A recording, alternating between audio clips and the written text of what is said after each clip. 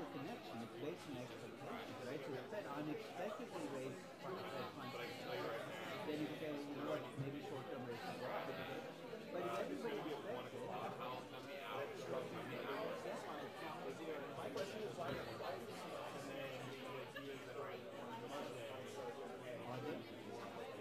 were they at the start of the year? What are they now? I mean, in a sense, like all these storytelling, you can pick a day, like, Friday, right?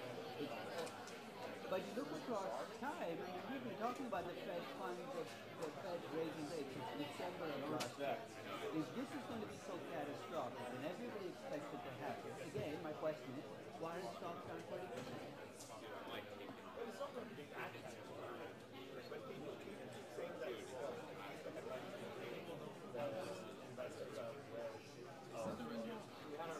If investors are aware, wouldn't they? Again, you know, right? If investors are truly aware, you know how you see they sell stocks, you're going to see sustained drops in prices. So I don't see that happening.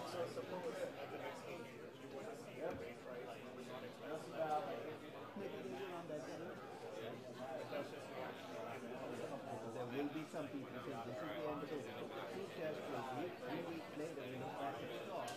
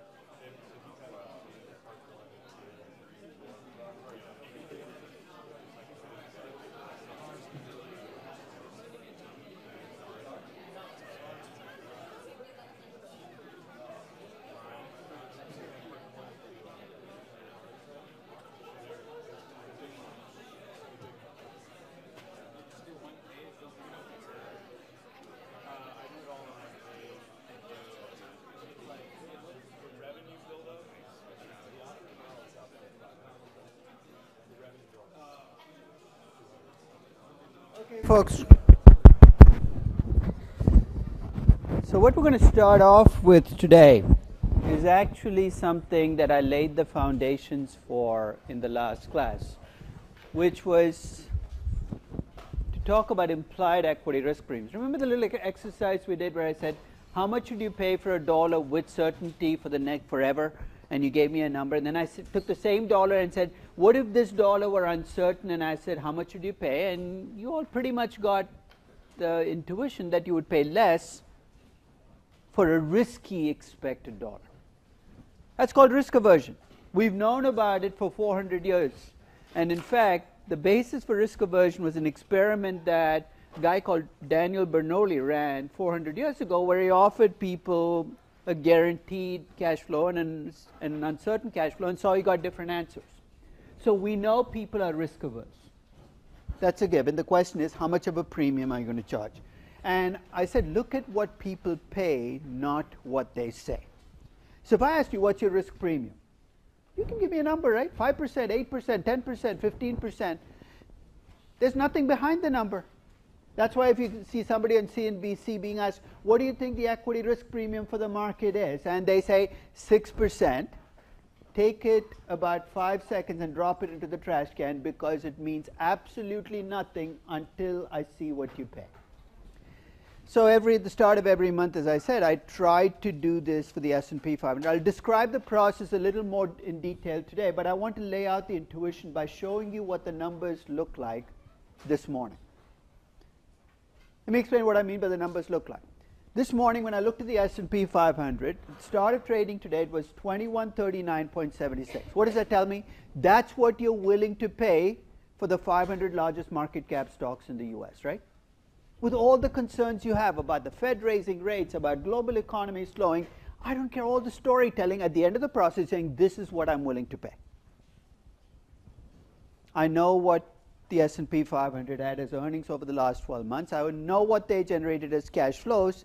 And in a sense, I also know what you guys collectively think about future growth, even though individually you might have different estimates, by looking at what people are projecting as growth and earnings for the next 5 years. I also know what your alternative is right now. You could put your money in T-bond rates and make what? Not 4% normalized, but 1.69%. Again, we can bitch and moan about how low that number is, how unfair it is, how the Fed is responsible for it. But at the end of the process, that's what I can make from something risk-free. So remember how we compute yield to maturity on a bond, right? Take the price, you take the cash flows, you solve for that discount rate that makes the present value of the cash flows equal to the price of the bond. I do that with the S&P 500. I know the price, 21.39. And if you go down a little bit on the spreadsheet, and you can get, I'll send you the link, but you can also pull it off. I've projected out my cash flows for the next 5 years. So basically, you can see cash flow from the last 12 months, projected out using the market's own judgments of growth. So I don't want to impose my growth rates. So basically, this is what the market's expecting as growth. This is what it's paying for those cash flows. And I have the cash flows. I have the price you're willing to pay for the S&P 500. I have your cash flows going forward. And I've got to do a little trickery at the end because cash flows keep going forever and I can't project cash flows forever. So I assume a perpetual growth model. And then I ask the same question I asked with a bond. What discount rate would I need to make the present value of my cash flows from the S&P 500 equal to what you paid today? You see what I'm trying to do? I'm trying to figure out what, given what you paid, what your expected return has to be. And this morning when I did it, this is what the number looked like. Okay. It was 8.83%. You think, why is it 6.14? 8.83% is what I can, 7.83% is what I can make on stocks. If I subtract out the 1.69%, I end up with a risk premium of 6.14% based on what you're paying for stocks. So I'm taking what you pay for stocks, backing out your expected return based on the cash flow, 7.83%, subtracting out the T-bond rate, and I have your equity risk premium as of right now at 6.14%. Could that change by the end of the day? Of all the numbers I've used in my calculation, which is the most volatile number? Earnings can change, but they don't change dramatically in 1 minute or 1 hour. Growth rate expectations can change, but they take a while. But which of the numbers can change essentially in the next 5 minutes? The S&P 500 can drop by 10%, it can go up by 10%. So you can have markets move, and guess what? Every time markets move, equity risk premiums are changing, and they change in the right direction. Let me explain why. You have a crisis somewhere, China. The S&P 500 drops 10%. If the S&P, holding all its constant, if I keep my cash flows the same, and I drop the S&P 500 by 10%, what's going to happen to my equity risk premium? Is it going to go up or go down? Think bond price and interest rates, and the answer will come through, right? When interest rates go up, what happens to bond prices? They go down. When the index goes down, holding all its constant means your expected return has gone up, your equity, and that actually makes sense, right? Because in a crisis, what's happening to you? You're getting more terrified, and when you're getting more terrified, guess what? You demand a larger risk premium, not a smaller one. So if the index drops by 10%, holding all else constant, the equity risk premium is going to go up. Hang in there with me. Let's suppose the index drops 10% over the next 3 months. You think this is awful. Let's also assume earnings drop by 10% over the next 3 months. So now the markets come down, but so has your base earnings and cash flow. I compute, and let's assume the risk-free rate hasn't changed. What's going to happen to my equity risk premium if both the index and earnings have come down by 10%? I have lower prices, right? So that's pushing the equity risk premium higher. But I also have lower cash flows, which is pushing in the other direction. You're going to offset each other. So what I'm trying to say is stocks go down. That by itself doesn't mean equity risk premiums are going to go up. If stocks go down and earnings go down, your equity risk premium could be unchanged. It's how much stocks move relative to earnings that drives the equity risk premium up or down. So stock prices go down, equity risk premium goes up. Cash flows come down, equity risk premium comes down. Let's finish the story. There's all this talk about what's going to happen in early November when the Federal Open Market Committee meets, right? Let's go into this vacuum where the only thing that changes is, let's assume the Fed acts and interest rates go up, but everything else remains as is. Same S&P 500, same earnings, same cash flows. If I hold everything else constant and I raise my risk-free rate, what's going to happen to my equity risk premium? It's pure math, right? What do? I compute the internal rate of return for stocks and I subtract out the risk-free rate, right? So if I hold everything else constant, I have a higher risk-free rate, my risk premium is going to come down. Now what if rates go up and stock prices come down? Because that's the story you usually told, right? That's a scary story. Then what's going to happen to risk premiums? The risk-free rate has gone up, so that's going to push the risk premium down. But if stocks go down, what happens to risk premiums? They go up. You could actually wake up the day after with rates at 2.5%, stock prices down, and risk premiums could remain unchanged. You're saying this is a nightmare. Get used to it. Risk premiums change constantly. It's your job and my job to make sure we use updated numbers. And one of the things I'm going to argue for is the old days where you used 4%, you kept using it for 20 years because that's what you've always used. You got to let go. Maybe that worked in the US market in the last century. It no longer works now. So it's a very simple extension of what we do in bonds into stocks. Now you can take issue with my numbers. You can say, well, your cash flows are wrong, and I'm fine with that. So in fact, I let you pick variants of what I did. So you want to normalize the cash flows? Be my guest. If you think that analyst estimates of growth are bad and you want to use some other estimate of growth, go ahead. But as long as you play on this stuff, guess what? Your equity risk premium is not going to be that different from mine. Remember we talked about the standard error and historical risk premiums being plus or minus 2.29%? The standard error on an implied equity risk premium, allowing for the fact that your cash flows and growth rates can be different, is at best going to be plus or minus 0.5%. The range we're going to get, I get 6.16%, 6.14%. The range you're going to get is between 5 and 7. You're not going to get 3, you're not going to get 9. There's no way you can even get to those numbers with the market being where it is today. So you get a much tighter range and you get an updated number. This to me is a no contest. Why would I take a stale number with a big standard error when I can get an updated number with a much smaller standard error? So as I said, we'll dig on this because I'll start off by showing you what the number looked like at the start of 2008 and then again at the end of 2008 after the crisis, so you can see the basis for why the world is the way it is today, of shifting risk premiums and shifting stock prices. So let's close this, and I'll send you, as I said, I'll send you the Excel spreadsheet and you can play with it. And go back to the page I left you with. So page 57, I think is where we were. Where I showed you the equity risk premium for Coca-Cola. Remember that? I took the weighted average by region. So you don't even have to remember. That's the page I used.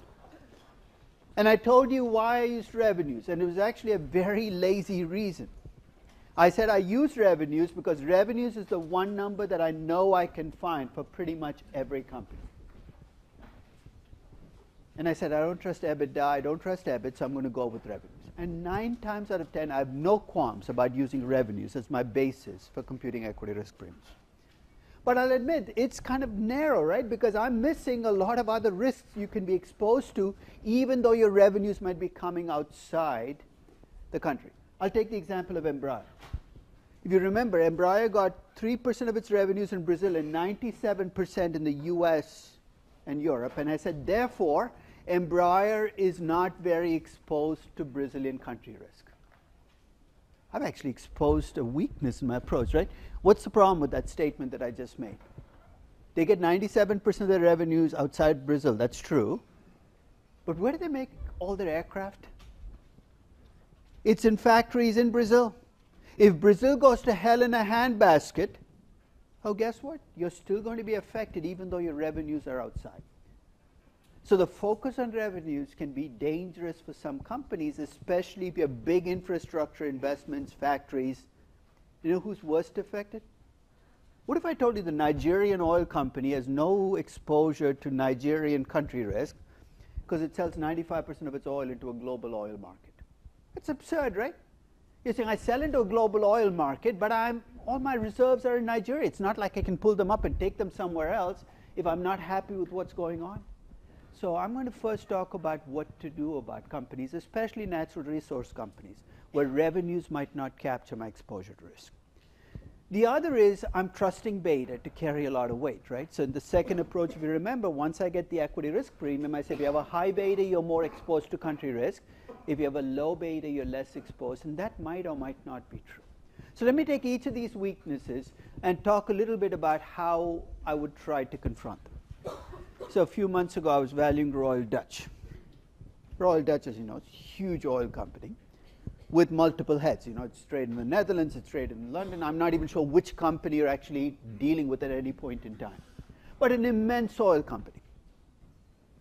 And if you look at oil company revenues, they don't even try to break it down by region because, as I said, commodities often get sold into a global market and different countries get it out of the global market. So at first I'd be saying, well, Royal Dutch, you know, it gets most of its revenues all over the world, so I'll use a global risk premium. But if you open up the Royal Dutch annual report, they actually have a global, a picture of where their reserves are in the world. Take a look at that map. It's like looking at a heat map of every part of the world you don't want to be in. There's something about oil. I think this is God's way of punishing you while giving you a gift. Here, you can have oil, and now guess what? The rest of your future is ruined. So if you look at Royal Dutch's reserves, they're actually in the most risky parts of the world. So when I sat down to value Royal Dutch, I had a choice. I could go with revenues and take a pretty sanguine view of country risk and use a global risk premium. But to me, that made no sense because they actually told me where the reserves were, and I had the equity risk premiums for each of these countries. I took a weighted average based on reserves. So here I went entirely with where your production and reserves are, as opposed to the Coca-Cola where I went entirely with revenues. Now, can you split the difference? Can you bring both into a... I don't see why not. Let's say you're in a company where you say, well, revenues matter and production matters. Why not bring both in? You're saying, what weight should I use? Make your best judgment. It's better than what people are doing right now. So what if you did 50-50 weights, 60-40 weights? It's not going to immensely affect your valuation, but make your best judgment. The key word is judgment. I can't give you a little magic bullet that says, oh, you got the right answer. I don't know what the right answer is. Make your best judgment. So look at revenues, but if you are concerned about production and where reserves are, bring that into the analysis as well. Any questions? Yes. When you presented this to Royal Dutch, did the management say, if there's anything seriously going wrong in any of these countries, we would have the reserves, but we won't be using that option. Therefore, we shouldn't be brought down by the country's risk? No, actually, I'm not bringing them down, right? Because what happens is this goes into my discount rate as a proactive, forward-looking risk premium. Those reserves are there, so when I do growth and cash flows, so in a sense, I'm balancing out the fact that if I don't do this, I'm acting like they can draw on these reserves and get the cash flows. Because after something happens and you lose the reserves, it's off the board. So when they're reporting reserves, they're saying, we know we have these reserves, and as an investor, I'm looking and say, that's good, you have lots of reserves. And then I had this qualifier, but your reserves are all in Kazakhstan. I should be really worried because you might not be able to extract it. So this is why my way of saying reserves in safer parts of the world are worth more than reserves in riskier parts, even before I know something bad's going to happen. Okay? Any other questions? Now let me talk a little bit about that lambda that I talked about. Remember I told you it was a concoction, right? So when you think about estimating lambda, what I'm trying to do is bring into that lambda things I can't capture with traditional measures. Like what? Well, let's suppose you're in risky parts of the world, but you also bought insurance against risk. That's a good thing to know. Maybe you're not as risky as I thought it was. Usually insurance is not that complete, but if you could, I'd like to know that. I'd also like to know whether you're a company that the government thinks is in the national interest. Is that a good thing or a bad thing? What happens to companies that are viewed in the national interest? Governments feel the urge to meddle all the time. To me, when I hear the term national interest, it freaks me out as an investor because I know exactly what's coming. The Minister of Finance for that country basically runs the company because it's in the national interest. Think of Petrobras. Think of that as the worst case end game for what happens when a company becomes a company that's viewed in the national interest. It's asked to do things that no profit-making entity would be required to do. So you're in the national interest, go out and bribe a few million people. Now that's not the exact message, but go build infrastructure where you don't have to build infrastructure. Look for reserves because that's a poor part of the country. So watch for those words, national interest, because that suggests to you that maybe your exposure to country risk just went up. Okay? So what I'm looking for is a richer measure of exposure to country risk that captures all that stuff. Some of it is fuzzy, right? It's not in the numbers, but you know there is a problem. So I started off this exercise of looking for lambdas, and I was lazy again. My first estimate of lambda was based entirely on revenues. So I'll tell you how my lambda works. Remember, it's scaled around 1. A lambda 1 means you're less exposed to country risk than the typical company in the market. So my the first two companies I experimented with this measure on were actually Embraer and Embev, but I'm going to update it because a couple of years ago I was looking at 2 companies that are Indian companies. They're part of the same family group. One is called Tata Consulting Services and the other is Tata Motors. Both Indian companies, both part of the same family group, and you're going to be tempted to say they're both Indian companies, I'm going to give them the same risk premium, but here's where they're different. In 2008 and 2009, Tata Motors got 91% of its revenues in India. This was just before they bought Jaguar Land Rover, and there's a story that I want to tell that follows through. But the year before they bought Land Rover, they were an Indian company that got almost all of their revenues in India. In contrast, Tata Consulting Services got less than 8% of its revenues in India. If I just focus on revenues, I'm already seeing a picture emerge of one company getting most of its operations, revenues in India, and the other not. Now I need to scale this, right? Because a lambda has to be averaged around 1. So for every company that has a lambda less than 1, there has to be a company with a lambda greater than 1. I can't have all companies be less exposed to country risk, because then where's the country risk going? So here's what I did. I computed the average Indian company's percentage of revenues in India. This is a bit of a pain to do, because I had to go company by company. I stuck with the top 50 or 100 companies. And I essentially came up with an average of 80%. The typical Indian company gets 80% of its revenues in India. To the extent that I trust these numbers from the 2 Tata companies, Tata Motors gets more than the typical company, so its lambda is going to be higher than 1. And Tata Consulting Services gets only 8%. Its lambda is going to be much lower than 1. Very simplistic, based entirely on revenues. But you can see essentially I'm trying to scale the revenues to the typical company so that I can decide which companies are going to be more exposed and which are going to be less exposed. It's weak because it's based just on revenues. So I'm going to give you the second way I tried it. It's a very noisy way. I don't quite trust it myself, but it just looks good. So here's what I did. I want a richer measure of lambda. And the richer measure of lambda I can capture if I look at how your company's stock prices move as measures of country risk move. You know how we compute betas, right? We take the returns on a stock, we run a regression against a market index, we come up with the beta.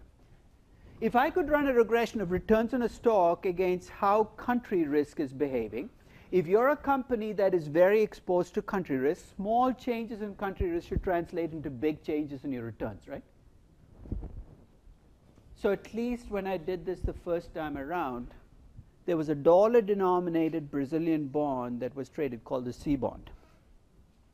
And I could get the returns every day on the C bond. And let's face it, if you're a sovereign bond, the only real factor driving your returns on a day-to-day basis is what's happening in your country. So Brazil has something bad happen, the country bond will jump, the rate will jump up and the price will drop. So I computed the return on the country bond and the returns on the stock. In this case, the two stocks I used were Embraer, which is the aerospace company I described, and Embratel, which is the Brazilian telecom company that gets 100% of its revenues in Brazil and has really no way of getting out of that trap. So I run the regression just like a beta regression, and here's what I found. For every 1% return on the C bond, which is a country risk measure, Embraer's returns go up by 0.26%. So when, let's say the country is doing well, the return is up 1%, Embraer is up only 0.26%. Stocks, the country risk increases, the returns go negative. So Embraer is only 26% as exposed as the typical Brazilian company to movements in country risk. I did the same thing for Embratel, and the coefficient on that regression was 2. For every 1% movement in the country bond, Embratel was twice as exposed. And that should come as no surprise. If you're trapped in a country and the country is being badly affected by something happening within, you're going to see your returns be move much more widely in response to what's happening with the country bond. So it's, again, an extension of what we do with betas. But the objective here is to come up with a lambda. So given all I said about lambdas, I'll also end with a confession. I use lambdas about once every 50 companies. I use it for companies that have exposure to one country, where I can do this. If you're Coca-Cola, see how crazy it's going to be to try to estimate lambdas for you? I'd be running 72 regressions against 72 different country bonds. I'm not even going there.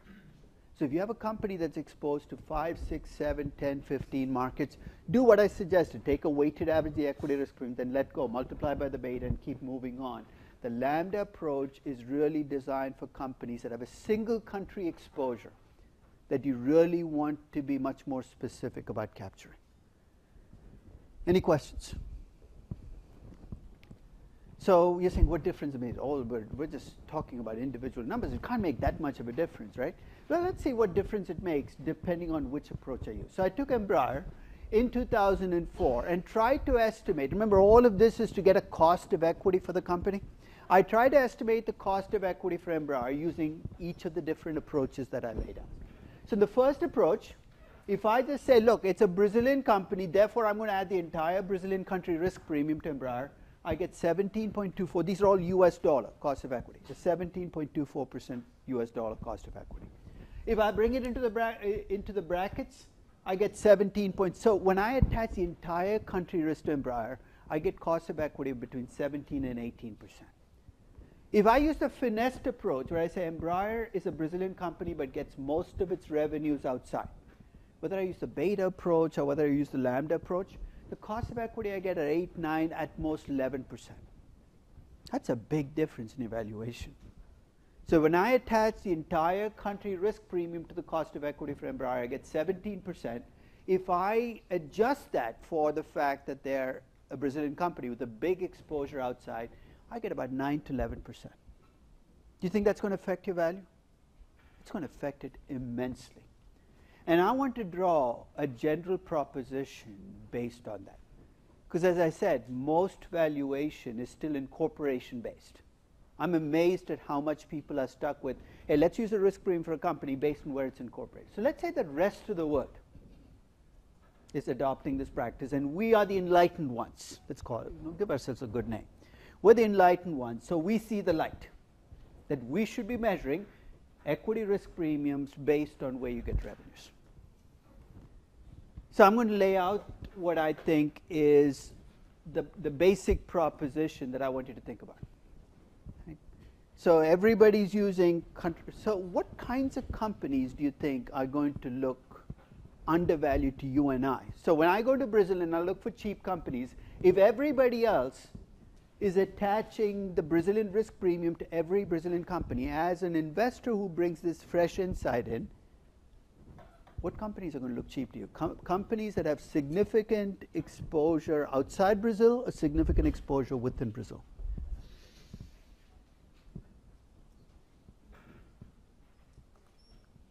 You want cheap companies, right? Cheap companies are companies that you think are being underpriced. If the rest of the world is attaching a constant risk premium like I did to Embraer and giving them a 17% cost of equity, companies like Embraer are going to be really cheap if you bring a different perspective. So we're the enlightened ones. We're enlightened ones with faith. So what do we do next? We buy the shares in Embraer and companies like Embraer. Have we made any money yet? No. So here comes the problem. If the rest of the world continues to do what it does, we're kind of screwed, right? Because they could be doing something irrational and they could keep doing something irrational. So what is the reality check that you think will happen that will allow you and I to make money? Because there has to be an underlying, this can't be all a perception game. What is it that will happen in the marketplace? Or what is it that you're going to see from these companies that's going to start to make these people at least aware that they're being unfair to the companies like Embraer? Yep. I'm sorry? Like earnings going up higher? Well, it has to be earnings going up higher for an Embraer in a period where Brazil is doing well or badly. If you see these companies continuing to report good earnings while the country is going up and down, at some point in time, investors are going to stop and say, it's a Brazilian company, but its earnings don't seem to have anything to do with who's running Brazil or how well or badly we're doing. Therefore, we must be screwing up. And perhaps then they will see the light. You think, when will that happen? I have absolutely no idea. But I have a very simple rule that I use in my investing. I've made a list of about 30 emerging markets and 2 companies like Embraer in each of these markets. So in Brazil, I can pick the Embraers of the world and perhaps a couple of other companies that get a big chunk of revenues outside Brazil. In India, I'll pick companies like TCS and Infosys, which are companies. And here's what I watch for. I watch for a crisis. Saying, what if there's no crisis? Come on, it's an emerging market. There will be a crisis. And when there's a crisis, guess what will happen? Foreign institutional investors, who are the ultimate sheep, will all look at each other and say, we have to get out of here. And they will sell everything. Right? They're not selective about what they sell. They just want to get out of the country.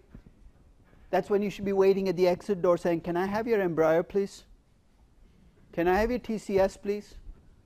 This is the moment where you're going to be able to get your best bargains. So if you get a chance, take a look at maybe 15 or 20 emerging. If you want to stay within a region and do just Latin America, take the Latin American countries, pick 1 or 2 companies in each country that fit these characteristics. What are those characteristics? They get the bulk of their revenues outside that country, and they're not natural resource companies. So for God's sakes, don't put all your money in the Venezuelan oil company. You can't even do that. It's not publicly traded. Right? You want to make sure that these are companies that, in a sense, are lightly exposed to country risk, but are being punished because the country is in trouble. So that's part of the reason I picked San Miguel. There will be another crisis in Argentina. I know, sooner rather than later. And people are going to sell San Miguel, even though it gets 89% of its revenues from selling lemons in the rest of the world. You know why they have such a big market? Because they have the advantage of geography. They're in the southern hemisphere. So they can grow lemons when the rest of the world is in winter. So that's not going to change. It's not like Argentina is a crisis. It moves into the northern hemisphere. But there will be people who just sell everything and move on. And those are the times where you can find, I think, your biggest bargains. So any questions on country risk?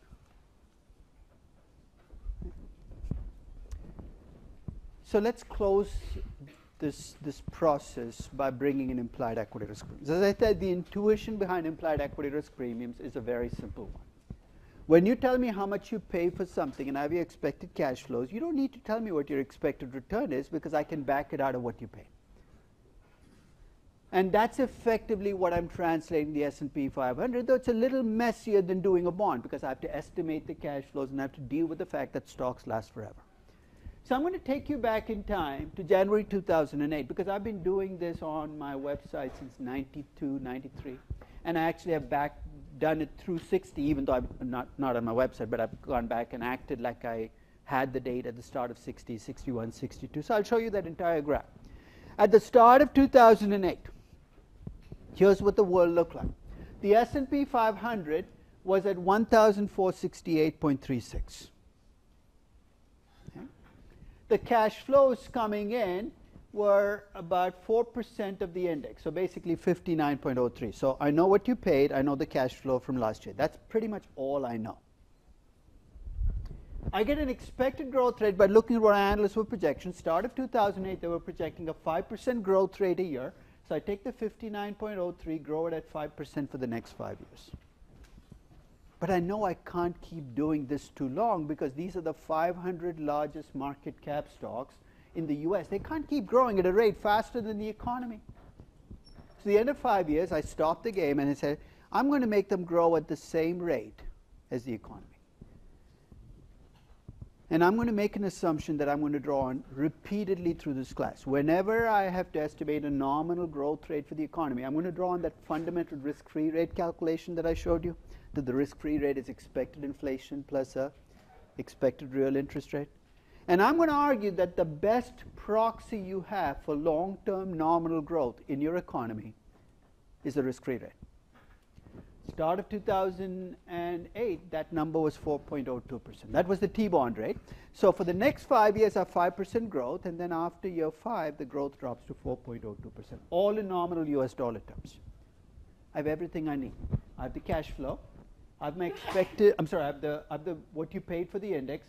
I have the expected cash flows for the next 5 years. And beyond the 5th year, since I'm going to be growing at a constant year forever, a constant growth rate forever, 4.02%, there's my present value of cash flows beyond year 5. Think of that as your price appreciation portion from investing in stocks. I discount those cash flows back and I try different discount rates. What I'm solving for is what discount rate makes the present value of these cash flows equal to 1468.36. The number in 2007 was 8.39% at the end of 2007. You subtract out the T-bond rate. The implied equity risk premium at the start of 2008 was 8.39 minus 4.02, which is 4.37%. So I put that away and I started using it. And until 2008, I used to compute the implied premium for the US once every year and use it through the entire year. And my defense was, the US is a mature market. How much can equity risk premiums change in a year? The gods are always waiting for you to ask this question because then they'll let you know. In 2008, starting in September 2008, of course, you had the crisis. So in January 2009, when I recomputed the implied equity risk premium for the S&P 500, let's see what had changed. The 1468.36 had dropped to 903. That's what a crisis does, right? It wiped out 40% of stocks. Cash flows had decreased from 59 to 54, but they dropped by only about 10%. Growth rates had become a little lower, 4% off this lower base. But with that new level of the index, the new cash flows, and a growth rate forever now that's come down because the risk-free rate had come down, people's expectations had come down. The expected return I got for stocks was 8.64%. Same thing I did at the start of 2008, at the end of 2009. You subtract out the risk-free rate, the implied equity risk premium. 1 year later, it's gone from 4.37% to 6.43%. There's your answer. How much can they change? Got the answer. That's why since September of 2008, I've taken to doing the implied equity risk premiums at the start of every month because I got the message, right? Premiums can change a lot. You can't stay with the same premium through the course of an entire year. And almost all of that change in 2008 happened in the 12 weeks between September 12th, which was the Friday before the Lehman collapse, to December 31st. In fact, during that period, I tortured myself at the start of every day. As I was coming in on the train, I'd compute the implied equity risk premium at the start of that day. And actually, some days I'd do it in the middle of the day and the end of the day. And there were days where, people, if you were in the market then, most of you might not have been, you'd have a 1,000-point move in the market over the course of a day. The market would go up 800 points by the middle of the day and drop another 1,800 points by the end of the day. It was kind of scary. But you could see the equity risk premiums gyrating, which is the definition of a crisis. The price of risk is what you will see the crisis play out on. In fact, there was a day in November of 2008. This might have been the absolute bottom of the crisis, where the implied equity risk premium in the US hit 8%. It had doubled in the course of almost 2 months. That's what made that crisis so scary, because in most crises, there's a safe harbor you can go to, right? So when you have an emerging market going to crisis, you say, oh, I'll take my money and take it to the US. There was no place to go, because what you saw happening in the US, you were seeing happening in Europe, you were seeing happening in Asia, there was no place to go. So you can see how much risk premiums can change and why we need to stay dynamic.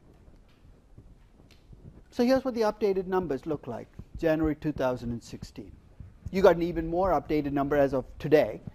But at the start of 2016, the S&P 500 was at 2,043.94. So where are we right now? Do you remember what we solved for?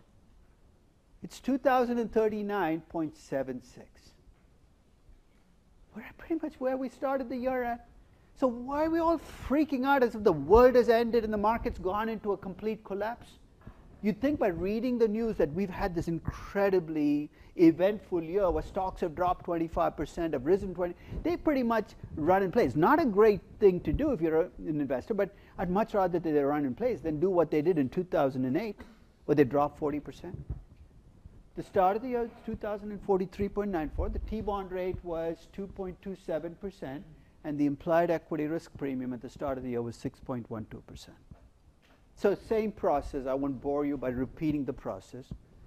But the one troubling thing about the 2008 numbers is US companies were returning 106.09 to their investors. That's not, the number is not the troubling part, but their earnings for US companies last year was 104. Collectively, US companies were returning more cash than they had as earnings. And in this approach, I'm essentially assuming they can keep doing it. That was the one thing that scared me at the start of 2016 is, unlike previous years where the cash flows were being returned out of earnings, but they were 70, 80% of earnings, now we're at more than 100% of earnings. And most of it is taking the form of buybacks. There's a cash flow problem embedded here that I haven't dealt with in this risk premium. We'll talk about a way to deal with it, but essentially that's where the risk premium is coming from. Risk premium today, because I'm using the same approach, is 6.14%. Again, we've kind of come back to where we were at the start of the year. It actually climbed as high as 6.6% in February because we had that crisis month where bad things were happening, but we've kind of navigated our way back to where we started the year.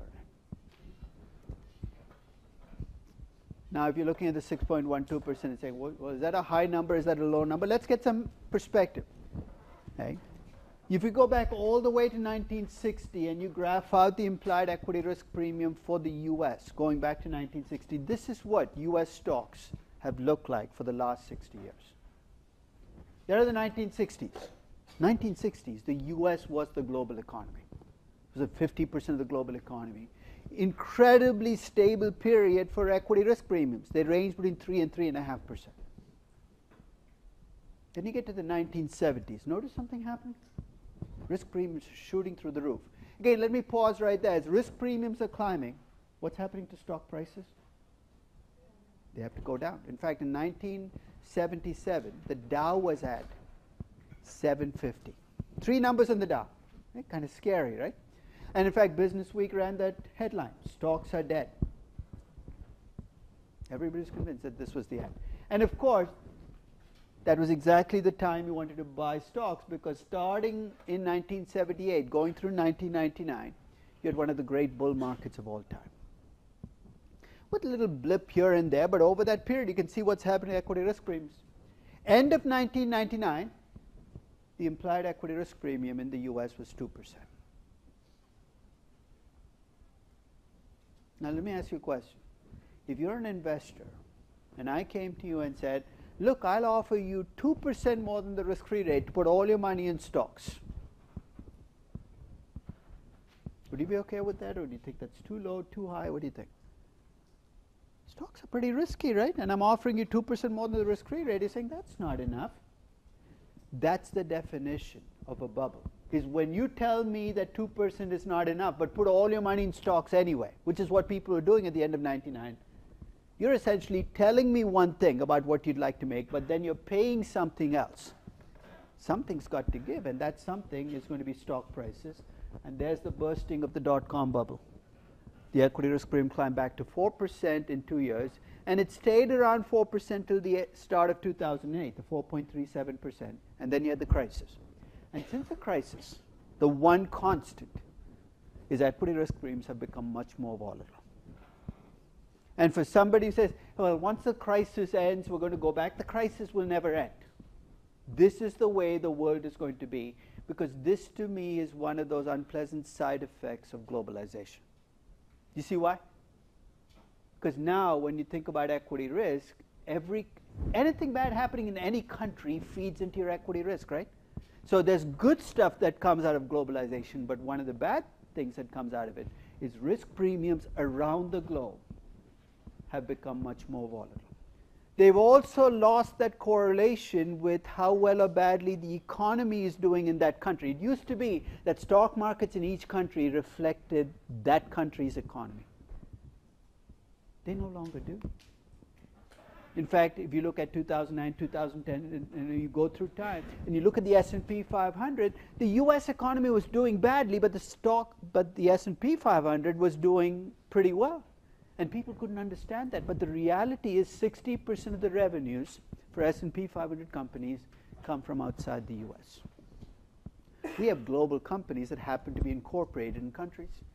Increasingly, there's going to be a disconnect between how countries' economies are doing and how markets in those countries might end up doing. So Europe might be a basket case as an economy. But don't do something stupid like sell short on all European stocks, because the stocks you might be selling short on might be the Siemens of the world, which are really global companies that happen to be incorporated and traded in Germany. So you can get disconnects between how economies are doing and how stock markets in those economies are doing. Now, one of the questions you often hear is, are we in a bubble, right? What did I define as a bubble? Is when the implied premium is a low number relative to what you would need to make. There's something in your gut that says, I need to make this for investing in stock. 1999 was obviously a bubble. It was obviously a bubble because I could look at the equity risk premium and say, who would be crazy enough to invest in stocks with a 2% equity risk premium? Then I looked around, and everybody was. Are we in a bubble now? What's the equity risk premium? Now, to the extent that you trust my numbers, it's about 6%. Even if you play with those numbers, it might be 5%. What's the question I'm asking? Is that a really low number? And relative to at least US market history, 5 to 6% risk premiums are at the higher end of the spectrum, not the lower end. So for better or worse, when people use the word bubbles with US stocks, and that's why I don't buy into the Shiller Cape and all those other short-term metrics that people can use. Hey, stocks are overvalued because the Cape is 25.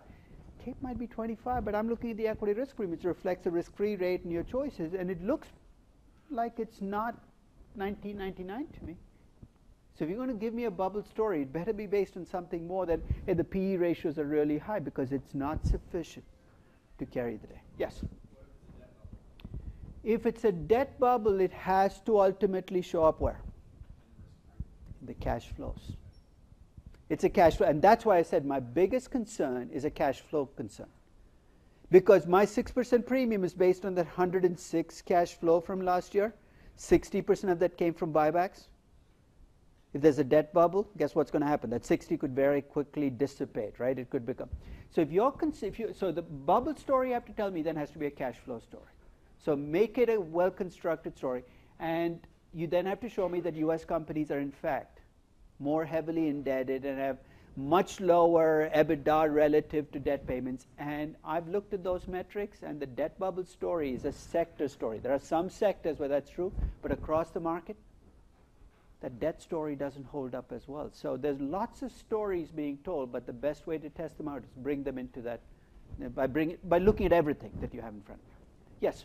Yeah, I think lately I was just curious if you were to change the cash flow much lower percent of earnings. In fact, that's what I'm going to do. That's what I'm going to do next is I'm going to deal with what I think is the weakest link in what I did at the start of this year, which was I took the cash flow from the trailing 12 months and I acted like you could grow those cash flows at the same rate as earnings. But I also told you those cash flows are higher than earnings. And you're saying, how the hell are you going to do that? I agree, that's going to be a problem. So here's what I did. And in fact, this is built into that implied premium spreadsheet if you want to use this. I said, look, I know the cash flow right now is 101.54% of earnings. You can't keep returning more than your earnings every year in perpetuity. I think that payout, the cash payout, is going to come down. And I had to make a decision of how much it's going to come down to. So here's what I did. I took my growth rate beyond year 5, which I've estimated to be 2.27%. I took the return on equity in US stocks, which is 14%. And there's actually an algebraic equation that ties the two together.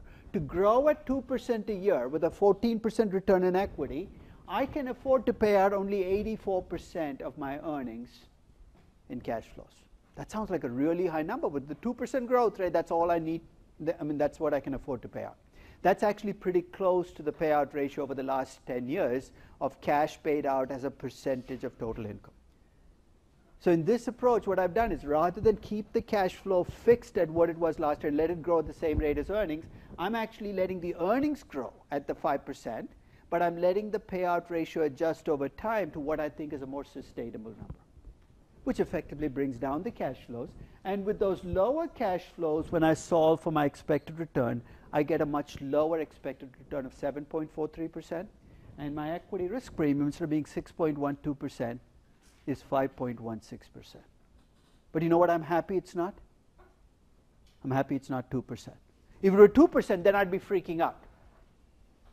And I might end up freaking out anyway. But to me, the basis for this argument of stocks are overvalued, I think as long as my alternative is putting my money in something risk-free and earning 1.69%. Stocks are not overvalued relative to that alternative choice. So there are possible combinations that can get us into trouble, but lots of different things have to fall into place for that combination to hold. Yes?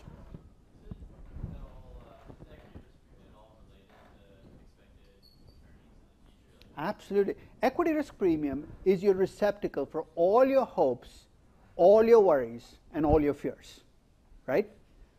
Because in a sense, if you get more optimistic about the future and you push up your growth and cash flows, you're going to see equity risk premiums come down. You get more scared about China melting down, your equity risk premium is going to go up.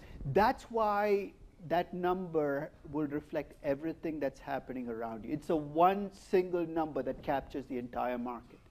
Everything else, you're going to get a piece of the puzzle. The equity risk premium gives you the net effect of all those hopes and fears and how they're playing out. And this year, there have been lots of hopes and lots of fears. But 9 months into the process, they washed each other out. Will that stay the same for the remaining 4 months? I have no idea. But every day when I open up the paper and I look at what's happened in the market, I try to avoid reading what they tell me happened in the market, right? Because remember that Friday, it was all because of, how can that be? How can you suddenly wake up on a Friday morning and say the Fed's going to raise rates today? When in fact, this has been the story for the last 11 months. People fit stories after the fact to explain what's happened. So sometimes it's better to step back and get the perspective, looking at the entire picture, because on any individual day when you see that big a movement, it's got nothing to do with fundamentals. It's fear, right? Fear feeding on itself. And fear feeding on itself is just the definition of equity risk premiums increasing dramatically that day. Yes?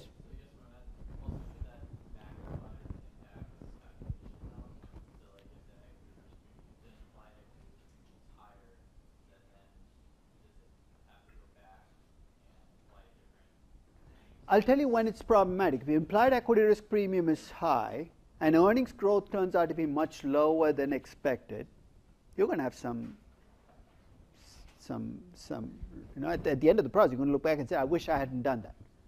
So growth is an input, risk is an input, cash flows are an input, the risk-free rate is an input. So that's why everything you have in here is going to play out. But think about it. If growth is lower, right, what else is going to change? The risk-free rate might go to 1.2%. That's why it's so difficult to isolate one factor. So what will happen to my equity risk premium? If that happens, I've got to think through the consequences of everything else. And this is what I think central banks miss, is they think by lowering the risk-free rate, they can keep everything else fixed, right? Your expected growth in earnings, your risk premium. But when they lower risk-free rates, you're an investor, what do?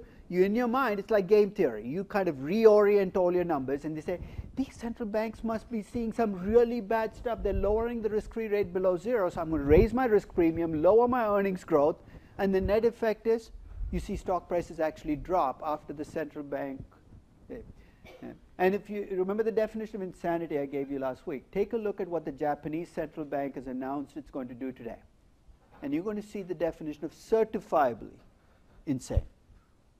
You think that the Japanese central bank, which has the longest experience being insane, because they've been doing this for 25 years, right? Since 1991, they're saying, we're going to fix the Japanese economy by lowering rates. How well has that worked out for you? And you keep trying. And now they've made it policy for the next 10 years. Thank you for letting me know. But it's, again, part of the process of focusing on one variable and not thinking about everything else in the puzzle that will change. So I'm going to complete this story by showing you what I think are some interesting facts over time. So since I've been estimating this implied forward-looking equity risk premium, one of the questions I've always been interested in is, as risk-free rates change, does it affect the implied equity risk premium? In other words, in the 1970s, remember the premium was 6.5% in 1978? But the T-bond rate then was 10%. You see why that makes a difference? At a 10% risk-free rate, you're going to say, I'm going to demand a larger risk premium simply because everything's been scaled up. A 6.5% risk premium when the risk-free rate is 2% is a lot scarier than a 6.5% premium when the risk-free rate is 10%. So in this graph, you actually see the two. And what you've really seen is until 2008, risk-free rates and equity risk premiums tended to move together. When risk-free rates went down, risk premiums went down. When risk-free rates went up, risk premiums gone. Since 2008, that relationship has broken down. This week's weekly challenge, I'm going to send you my entire data set, 1960 to 2015 implied equity risk premiums. I'm going to give you the risk-free rate. And I'm going to give you a couple of other columns. And what I want you to do is explore the data. Does the risk premium change as risk-free rates change? Does the risk premium change when corporate bond spreads change? Look at the relationship to see if there's something you can get out of it that might help you make a better judgment. It's almost an impossible graph to read, but I'll try. One of the things that's happening in markets increasingly is we live in silos. You know what I mean by silos? Think about the job you're interviewing for already have accepted after your summer internship. You're going to be in equities, you're going to be in fixed income, you're going to be in real estate. Your future, in a sense, is going to be in that place. You're saying, so what? You will talk to other people who deal just with equities. You will eat lunch with other people who deal just with equities. In fact, after a while, your echo chamber will be people in the equity market and a subset of the equity market. Maybe you're in US equities, Latin American equities. You're going to live in that echo chamber. You go into fixed income, you're going to end up in a different echo chamber, and you're going to talk to each other. And there's very little conversation across markets. So one of the things I've tried to explore for the last few years, especially since 2008, is can I look at other markets to see if I can learn something about equity markets? So the first place I went was to the bond market, because there is an equivalent of an equity risk premium in the bond market, and it takes the form of a default spread, right? What you charge over and above the risk-free rate. In fact, it's far easier in the bond market. I can observe the spread. So I decided to pick a bond. I didn't want to go to the high yield market because I don't have as much history. I picked a BAA rated bond. And actually it wasn't accidental. BAA rated bond I picked because the Federal Reserve data set, the data site, FRED, actually has the spreads on a BAA rated bond going back to 1929 or 1927. I can look back at the spreads. I went back to 1960, and each year, here's what I did. See this black line? That's actually the spread on a BAA rated bond. So I'm keeping the rating fixed and looking at how much the spread changes over time. You see, what does that tell me? When that spread goes up, default spreads in the bond market are increasing. Bond investors are getting more scared. They're charging a higher spread. And I superimpose the equity risk premium on that same graph. What I was trying to figure out is when bond investors get terrified, are equity investors also getting terrified? When one premium increases, does the other premium also increase? Across the entire 65-year period, the two tend to move together more often. And that should be no surprise, right? If people are getting freaked out in one market, they're getting freaked out in the other market as well. The spreads are increasing the bond market. This is equity risk premium increasing the equity. But there have been two periods in the last 20 years where the two have moved in different directions. The first is the last part of the 1990s. You know, it's kind of tough to read this graph. See this section here? There's the bond default spread. It's actually kind of increasing towards 96, 97, 98. There's the equity risk premium, and it's dropping year by year by year. So 97, 98, 99. Equity risk premium keeps going down. Bond default spread either stays stable or increases. In fact, in 1999, the spread on a BAA rated bond, BAA rated bond is an investment grade bond. It's a pretty safe bond, was 2%. Now, what is the equity risk premium? It was 2%. So think about it. It's an investor. You have choices, right? You can take your money and invest it in this class called equities and make a 2% spread, or you can buy BAA rated investment grade bonds and get a 2% spread.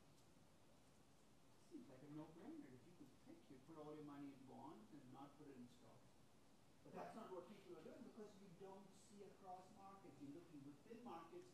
You miss the fact that you get a much better risk-return trade-off in the bond market than the stock market. I use this in my corporate finance class to actually illustrate a different point. Is if you're a CFO of a company in 1999, remember equity risk means what the market's charging for risk in the equity market. Bond default spread what the bond market is charging for risk. Equity markets are charging almost nothing for risk. Guess what? You're going to be issuing equities like they're going out of style, and that's exactly what companies do in the late 90s. Is issue equities, especially 97, 98, and 99, because the trade-off to them was much better. So that's the first dysfunctional period, and it ended up with the dot-com boom and bust. Then you get to 2002. 2003, 2004. Right?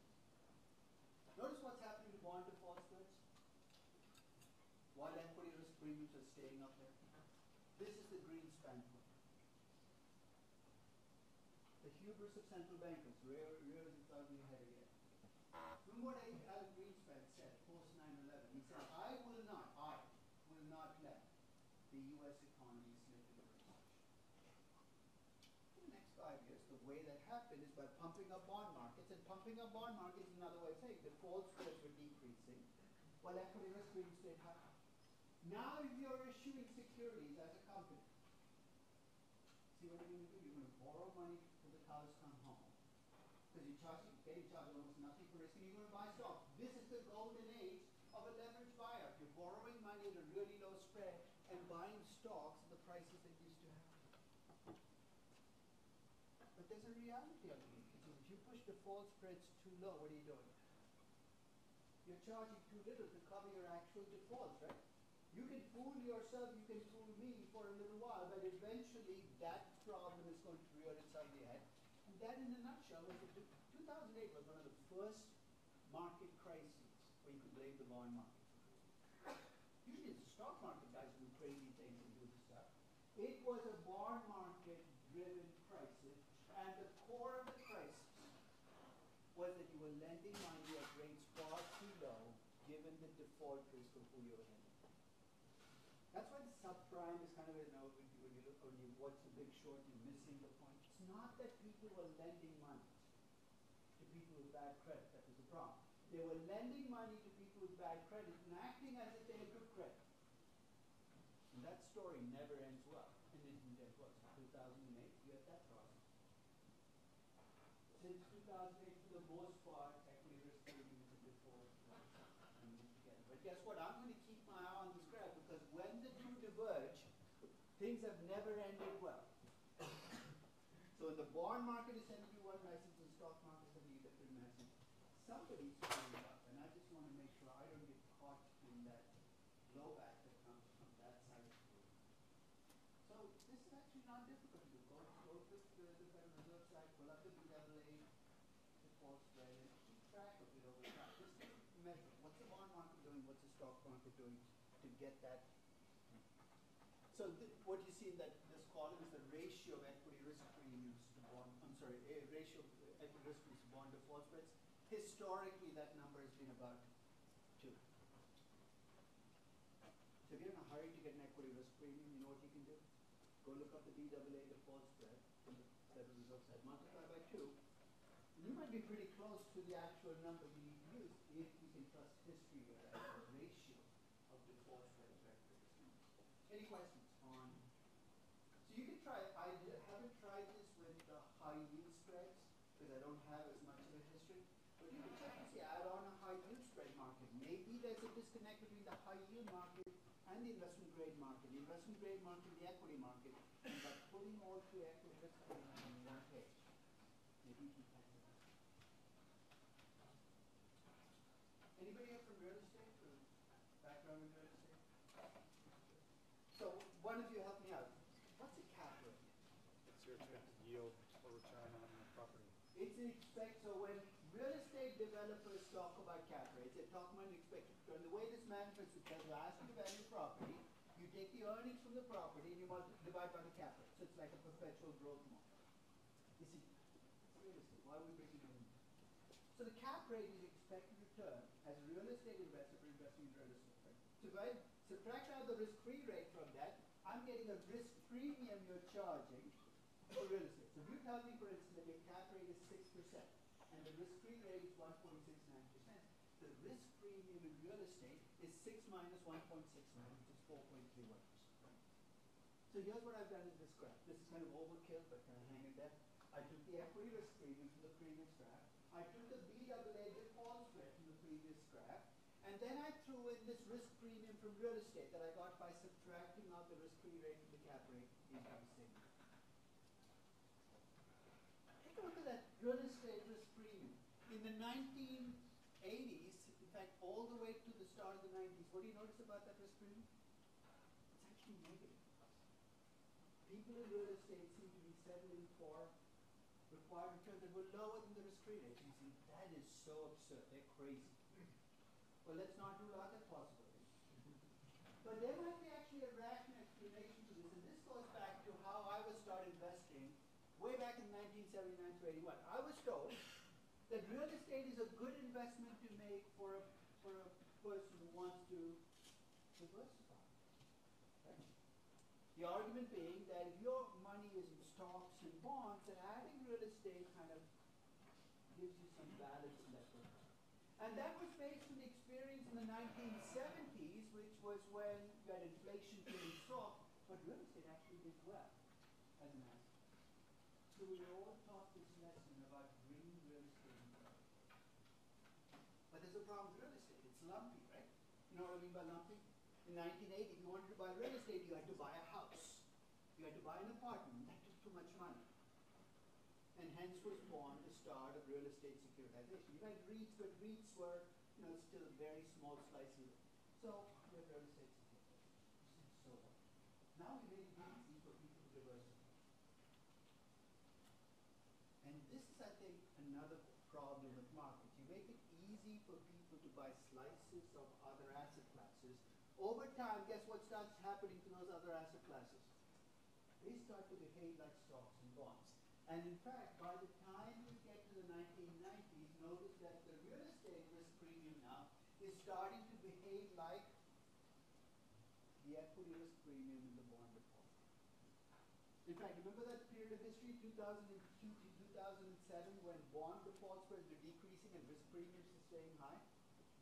Look at what happens to real estate risk premiums during that same period. So you now have two things coming together. You've got default spreads in the bond market dropping to historic lows, and you've got the risk premiums in real estate being pushed down to historic lows. the other half of the 2008 crisis. If real estate risk premiums become too low, guess what's going to happen? At some point in time, people are going to wake up and say, I'm not making much money on real estate, as much as I should be. I've got to adjust the price down. So my plea is start thinking about different markets. Don't think of risk premium just being in the equity market. There's a risk premium in every risky asset class market. And as an investor, we have choices. We can invest in stocks, we can invest in bonds, we can invest in real estate, we can invest in whatever. We just have to make sure the risk-return trade-off we're getting is right. And that might mean adjusting our asset allocation mixes to get the best payoff. So I do this at investment banks.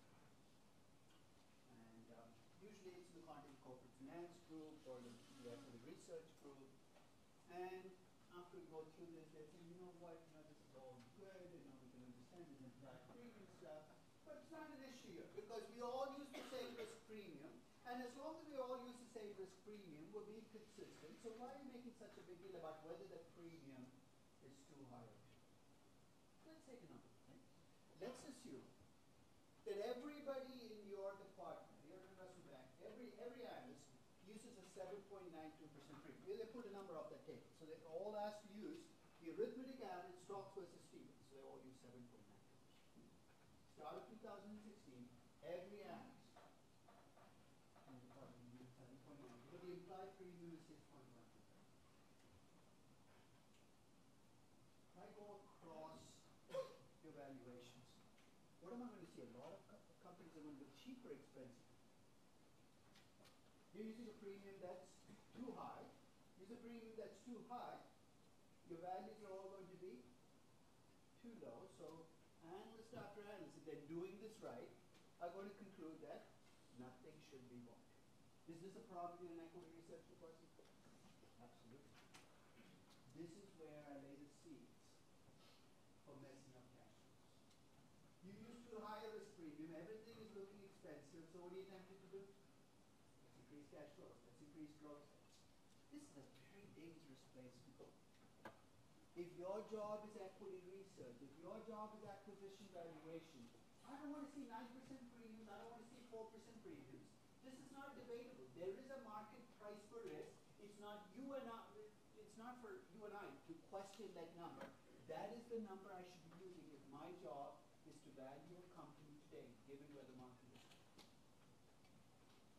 Now you could ask me a different question. Are stocks collectively overvalued or undervalued? That will give you my view of 6.12%. Is that a reasonable premium? But to the extent that you're doing valuation in the market you're in, the premium you should be using should be at least close to the implied premium. One of the first things I check when I look at a DCF is I look at the equity risk premium. If I see 4%, I know already what I'm going to find at the bottom of the valuation. I'm going to get a high value and the stock is going to be cheap. Not because it's cheap, but because you just told me the S&P 500 really get 2,900.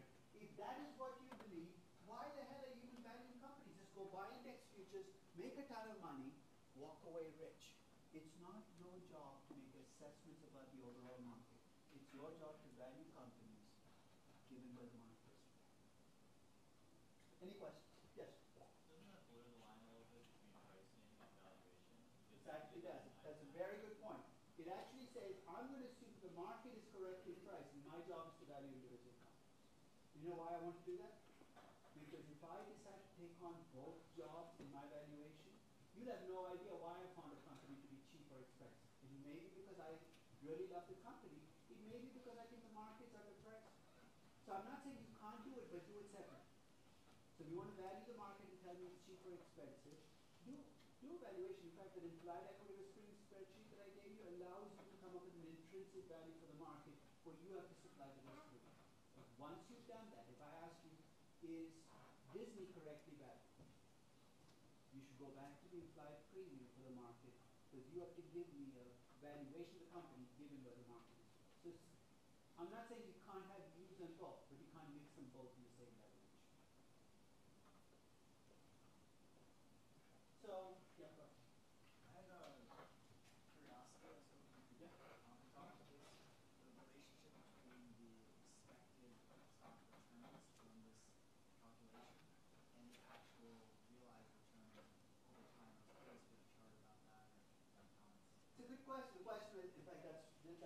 say something different. So the question was, we have all these ex-ante numbers, right? Expected numbers. But this is a pragmatic exercise. They're good only if they actually work. And by work, what do we mean? If I take those expected premiums and I look back 10 years from now, 1 year from now is going to be too much noise, but 10 years from now, am I getting returns that are roughly in line with what those risk premiums deliver? So what I did in this graph is I actually took four measures of equity risk premiums. The first is the current implied premium. So let me just use the current implied premium as a predictor of return for the next 5 years, the next 7 years. The second one was I took the average implied premium over the last 5 years. So maybe this is a noisy number. Let me look at the average. Third is I looked at the historical premium. So that's what I've earned through history. Maybe that's what I should make. And the fourth was I took the default spread and multiplied by 2. That very simplistic measure.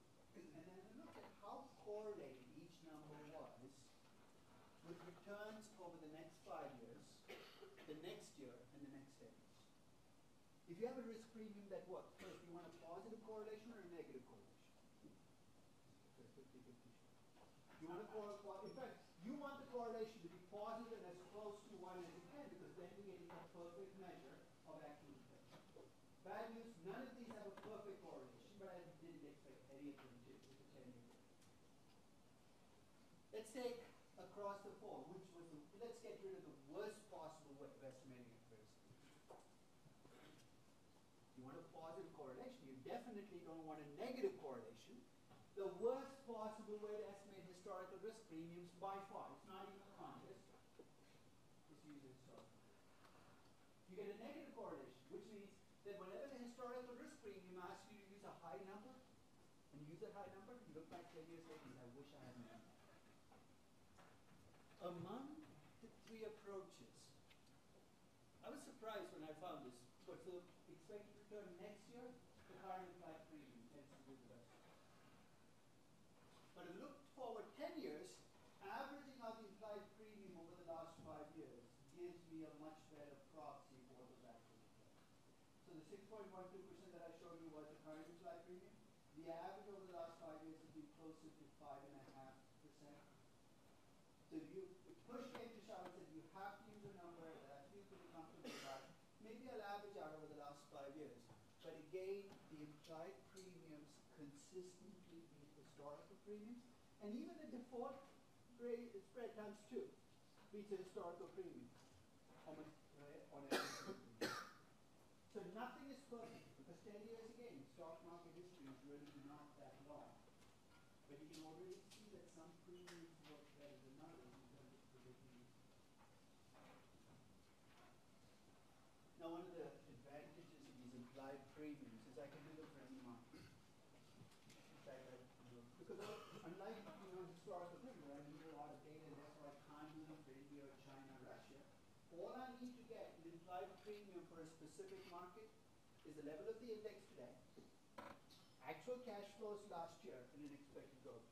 If you add those three numbers, essentially all you have to do is compute an internal rate of return. So in 2007, for instance, I tried this in the Sensex, the Indian Equity Index. I took the level of the index, I took the dividends, and there are very few buybacks. It's actually really easier with non-US stocks. I put in a growth rate, and I had to cheat a little bit, because unlike the S&P 500, where all these people estimating the expected growth for the next 5 years, in most emerging market indices, you don't have that rich a database. So I did the best I could with the ADRs, which had growth rates. And I solved for an internal rate of return. I did exactly what I did with the S&P 500 using the Sensex, and I get 11.18%. I did everything in US in Indian rupee terms. I subtracted out the Indian rupee risk-free rate then, 6.76%. My implied equity risk premium for India in 2007 was 4.42%. You think, is that a high number or a low number? You know, if I had my druthers and I could really do this across markets, I'd compute this implied premium for every country in the world. If I'm a global portfolio manager, what do I need to do then? Once I have these implied premiums, how does this drive my investment decisions? I want to go to those countries with high implied premiums or low implied premiums. I want to go to those countries where I get the highest implied premium, because that's where I'm getting the biggest bang for my buck, and away from those countries with low implied premiums. So it's another way of thinking about equity risk premiums across markets. It's a way of looking And incidentally, for Brazil, which is the one country where I've done implied equity risk premiums every year for the last 15 years, you can see the kind of ebb and flow of Brazil. Because Brazil has gone through a phase where it became almost a developed market in 2010, going back to being an emerging market. So you can see these ebbs and flows with Brazil. Starting in 2000, it was really an emerging market. Implied premium of 4 point, which is almost 4.06% higher than the US premium, becoming almost non-existent. By the time you get to 2010, the implied premium in Brazil and the implied premium in the US have almost converged, and now we're back to divergence. So it's an interesting way of thinking about how markets change over time and capturing the ebbs and flows of markets. I'll close off with one final table. This is actually a table that you can take a look at when you get a chance. What I've been trying to do for the last few years, I've also is compute the implied premium for emerging markets collectively versus the implied premium for developed markets. I want to see how much the market is charging for me to invest, or giving me as a return for investing in emerging markets. See this last column? That is how much higher the implied equity risk premium has been in emerging markets relative to developed markets. In 2004, that number was 3.35%. If I put my money in an emerging market, I was rewarded with a premium 3.35% higher than the US. You should be for the emerging markets. By the time I get to 2012, look at that number, it's down to 0.37%. Collectively, I'm getting almost the same equity risk premium in emerging markets as I'm in developed markets. And of course, you have the stories, right? That there's convergence, emerging markets are becoming more like developed markets, you shouldn't worry anymore. And you can see the bounce back. What we've seen in the last 4 years is a little bit of adjustment back to normal. That in 2012, what we have now, not 2016. You are getting some ebbs and flows, which is the most important. So I'll send you the equity risk premium for the start of September. Play with it, get used to how the numbers play.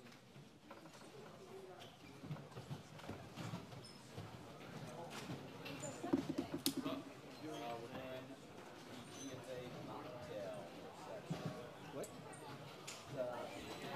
Practicing networking circles today. GFA. Crushing it. Good. Yeah, how'd you like large crew.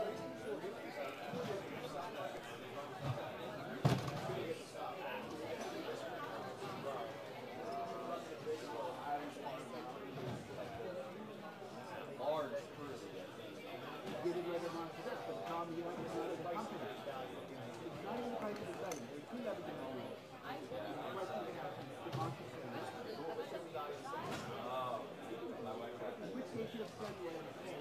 So you have to tell me, I need to have a 5%